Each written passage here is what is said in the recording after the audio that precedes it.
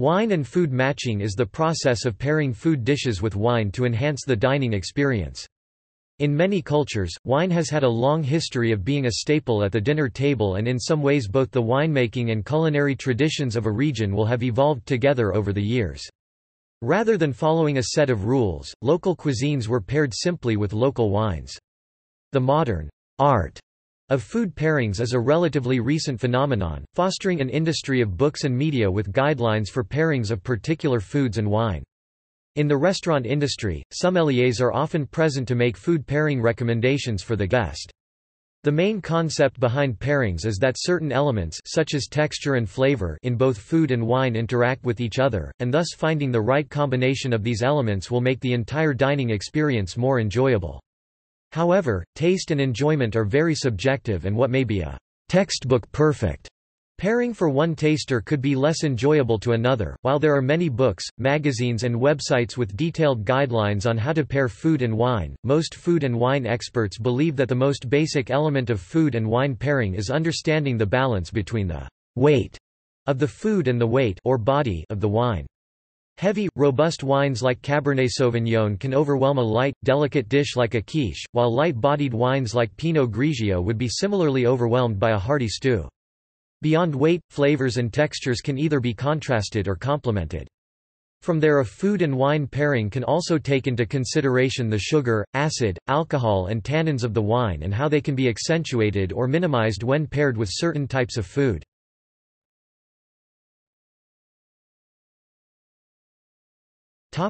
History.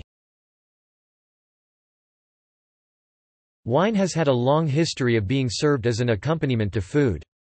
The early history of wine has its origins as another dietary staple and a beverage that was often more sanitary than the local water supply. There is little evidence that much serious thought was given to pairing particular dishes to particular wines, with most likely whatever wine was available being used. However, as culinary traditions in a region developed, so too did local winemaking tradition. Many pairings that are considered classics today emerged from the centuries-old relationship between a region's cuisine and their wines.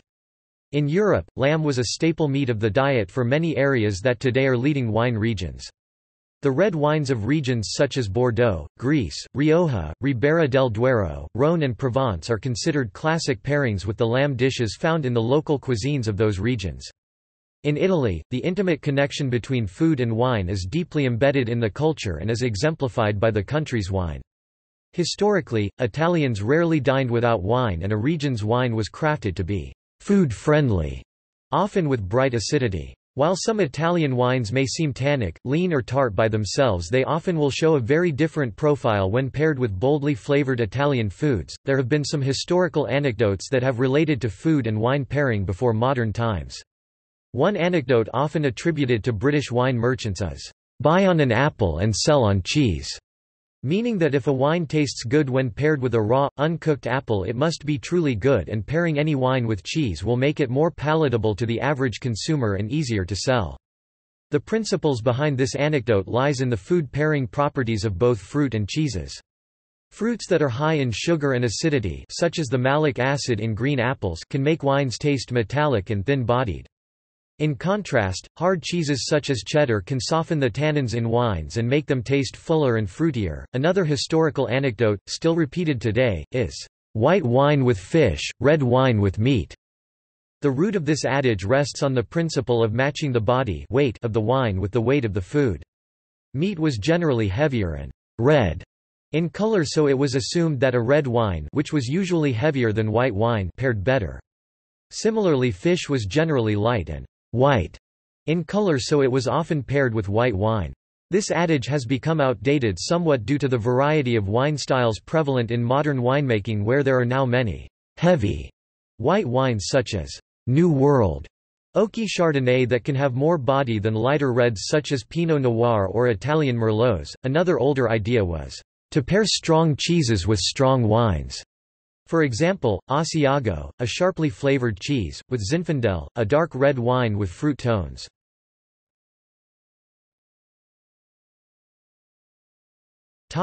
Modern history. In recent years, the popularity and interest in food and wine pairings have increased and taken on new connotations. Industries have sprung up with print publications and media dedicated to expounding on the principles and ideals of pairing the perfect wine with the perfect dish. In the restaurant industry, there is often a dedicated individual or staff of sommeliers who are trained to recommend wine pairings with the restaurant's fare. The origins of this recent phenomenon can be traced to the United States in the 1980s when the wine industry began to advertise wine drinking as a component of dining rather than as just an alcoholic beverage meant for consumption and intoxication. Winemakers started to emphasize the kind of food dishes that their wines would go well with, some even printing pairing suggestions on back wine labels. Food magazines began to suggest particular wines with recipes, and restaurants would offer multi-course dinners matched with a specific wine for each course. Today there are multiple sources for detailed guidelines and tips on food and wine pairing. But many wine drinkers select wine pairings based on instinct, the mood of the meal, or simply a desire to drink a particular wine at the moment they desire to eat a particular meal. The subjective nature of taste makes it possible to drink any kind of wine with any kind of food and have an enjoyable experience. Wine expert Mark Oldman has noted, "Food and wine pairing can be like sex and pizza, even when it's bad, it can still be pretty good," and gives the example of wedding cake with a dry sparkling wine. A very dry wine with a very sweet food is, according to Oldman, the equivalent of nails on a chalkboard, and is not a good pairing according to most guidelines, but the atmosphere of the occasion and the subjective nature of taste can trump any rule or guideline. Today, many wine experts and advocates in the realm of food and wine pairing try to focus on the more objective physical aspects of food that have an effect on the palate, altering or enhancing the perception of various aspects of the wine.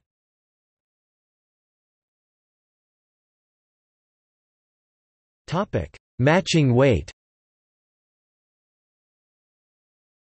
In food and wine pairings, the most basic element considered is weight. The balance between the weight of the food, a heavy, red sauce pasta versus a more delicate salad, and the weight or body of the wine, a heavy Cabernet Sauvignon versus a more delicate Pinot Grigio. In wine tasting, body is determined primarily by the alcohol level of the wine and can be influenced by the perceptions of tannins from the grape skins or oak and extract the dissolved solids in the wine derived from winemaking processes like extended maceration and sur-lie aging. An oaked Chardonnay from a warm wine region, such as Australia, will be heavier in body than a stainless steel fermented Chardonnay from a cooler wine region such as Chablis. Pairing heavy wines with light dishes or vice versa, can result in one partner overwhelming the other. The weight of a food can also be described in terms of the intensity of its flavors, such as delicate and more subtle flavors versus dishes that have more robust and hearty flavors. A key to pairing upon this principle is to identify the dominant flavor of the dish. Sauces can be the dominant flavor instead of the meat or main component. While poached fish is usually light-bodied and better served with a light white, if the fish is served with a heavy cream sauce it could be better balanced with a fuller-bodied white wine or light red.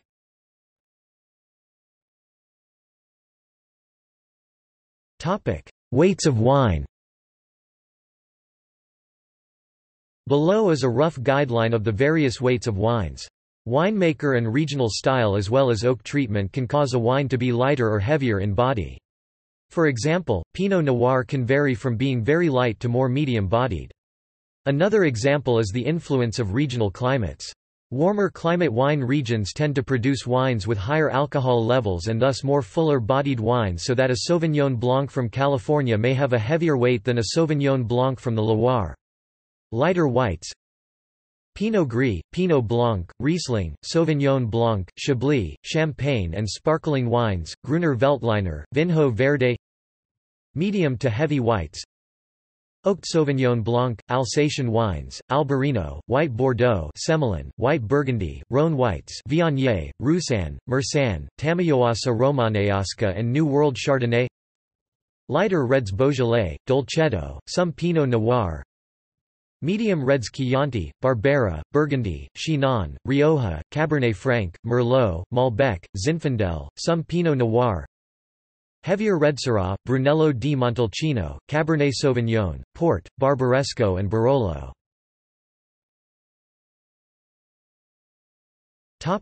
focus of the pairing. While a perfect balance where both food and wine are equally enhanced is theoretically possible, typically a pairing will have a more enhancing influence on one or the other. Master sommelier Evan Goldstein notes that food and wine pairing is like two people having a conversation. One must listen while the other speaks or the result is a muddle. This means either the food or the wine will be the dominant focus of the pairing, with the other serving as a complement to enhance the enjoyment of the first. In regards to weight and intensity, if the focus of the pairing is the wine, then a more ideal balance will be a food that is slightly lighter in weight to where it will not compete for attention with the wine but not too light to where it is completely overwhelmed. If the focus of the pairing is to highlight a dish, then the same thought would apply in pairing a wine.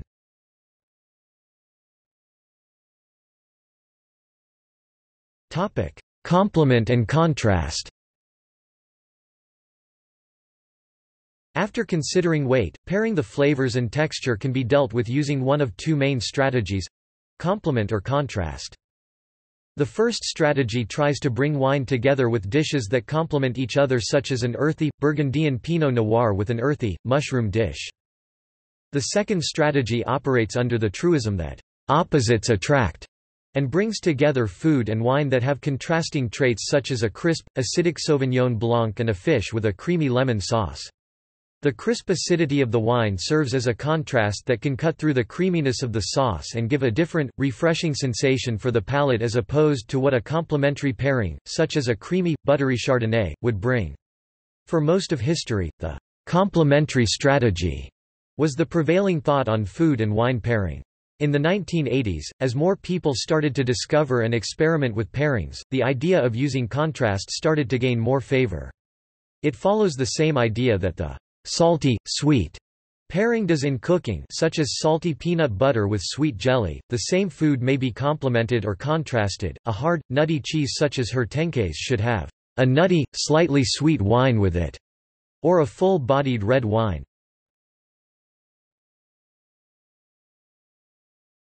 Topic: Physical properties of wine.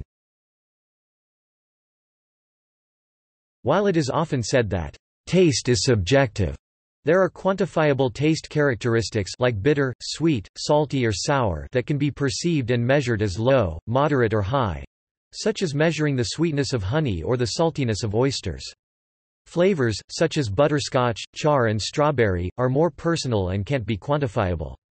Flavors are either perceived to be present or not.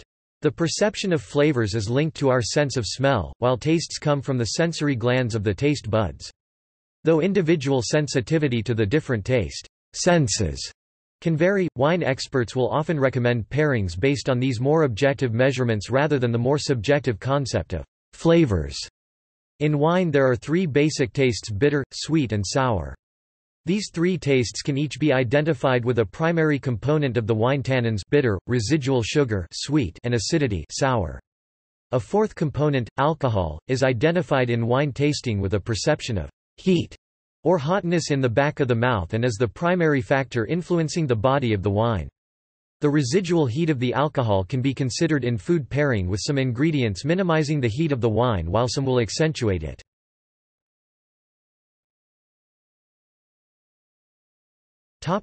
Acidity.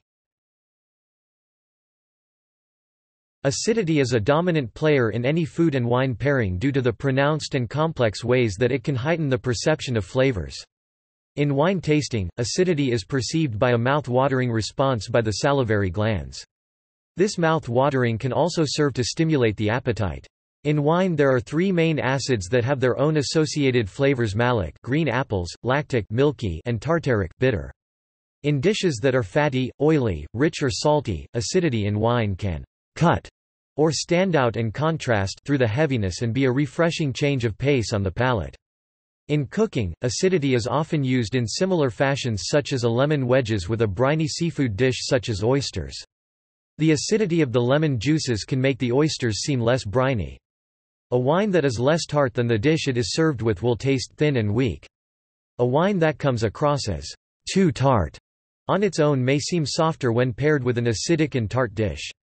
The complementing tartness of the food and wine cancels each other out and allows the other components fruit of the wine, other flavors of the food to be more noticeable. Sweetness. The sweetness of wines is determined by the amount of residual sugar left in the wine after the fermentation process. Wines can be bone-dry with the sugars fully fermented into alcohol, off-dry with a hint of sweetness, semi-dry medium sweet and dessert-level sweetness such as the high sugar content in sauternes and tokais. Sweet wines often need to be sweeter than the dish they are served with. Vintage Brut champagne paired with sweet, wedding cake can make the wine taste tart and weak while the cake will have off flavors. In food pairings, sweetness balances spice and heat. It can serve as a contrast to the heat and alleviate some of the burning sensation caused by peppers and spices, e.g. in Thai or Sichuan cuisine. It can accentuate the mild sweetness in some foods and can also contrast with salt, such as the European custom of pairing salty Stilton cheese with a sweet port. Sweetness in a wine can balance tartness in food, especially if the food has some sweetness, such as dishes with sweet and sour sauces.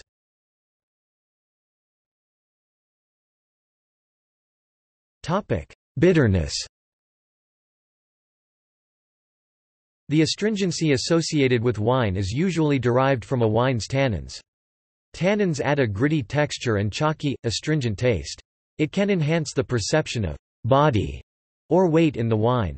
Tannins are normally derived from the skins, seeds, and stems of the grapes themselves, leached out during the maceration process, or from contact with oak during barrel aging. Tannins react with proteins. When paired with dishes that are high in proteins and fats, such as red meat and hard cheeses, the tannins will bind to the proteins and come across as softer. In the absence of protein from the food, such as some vegetarian dishes, the tannins will react with the proteins on the tongue and sides of the mouth, accentuating the astringency and having a drying effect on the palate. Various cooking methods, such as grilling and blackening, can add a bitter char component to the dish that will allow it to play well with a tannic wine. While fish oils can make tannic wines taste metallic or off. Astringent tannic wines like Barolo and Cabernet Sauvignon can overwhelm a lot of foods but can be softened by fatty foods with a lot of proteins such as hard cheeses or meats. The dry tannins also serve as a cleansing agent on the palate by binding to the grease and oils left over in the mouth. Spicy and sweet foods can accentuate the dry, bitterness of tannins and make the wine seem to have off flavors.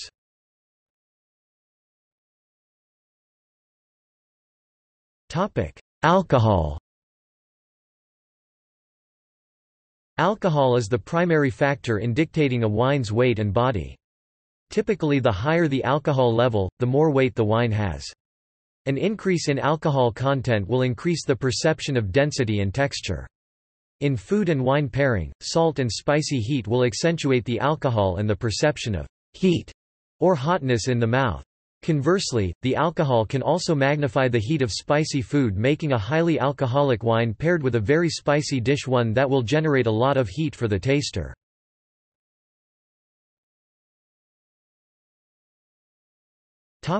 Other pairing principles. Beyond the basic guidelines listed above, food pairings can dive even further into matching several layers of texture and flavors. The term bridge ingredients refers to ingredients and flavors that have certain affinities in wine pairing, such as slow-cooked onions with creamy wines, etc. It can also refer to using particular herbs and spices perceived in the wine, such as rosemary in some Cabernet Sauvignon, and adding them to the dish as an ingredient. Their presence in a dish may increase the likelihood that the certain wines will pair well. The above principles can be used for pairing wines with Asian cuisine. Pair for the flavor of the dish, whatever the main ingredient may be. It is not the meat, seafood, or vegetables that stand out as the predominant flavor. Rather, the true flavor of the dish is determined by the cooking method. For example, the toasty flavors of a stir-fry, the sauce from curries to sweet and sour, the use of seasonings such as ginger and coriander leaves to mask fishy tastes, or the blending of ingredients to for new flavors as in sukiyaki or satay. Indeed, it may result from a combination of any of these elements. Also, note that in the case of an Asian meal, several dishes are served at the same time and are shared by everyone present. The wine chosen for such a meal has to be versatile.